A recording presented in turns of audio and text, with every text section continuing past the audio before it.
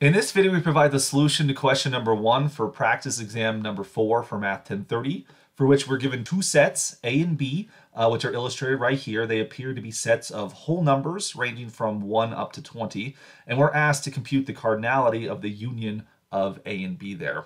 Now, to find the union of A and B, we put the two sets together. So we grab anything that's in A or in B. But I have to find the cardinality, so I only have to do is count the size of A union B. Now, to make sure I count this correctly, I want to look for any duplicates. Look for elements which are in A and B to make sure I don't count them twice. So you'll notice that A and B both contain 1, 2, 3, 7, 12, 14, 16, and 17.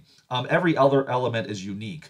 A has an 8 and a 10 that B doesn't, but B has a 5 and a 9 and 19, 20. Those other elements I slashed out showed up in both sets. So then we can count how many elements are there, because if you put those elements together, that gives you A union B. A union B is going to be the set containing 1, 2, 3, 5, 7, 8, 9, 10, 12, 14, 16, 17, 19, and 20. How many numbers is that? That's 1, 2, 3, 4, 5, 6, 7, 8, 9, 10, 11, 12, 13, 14. So the correct answer would then be E.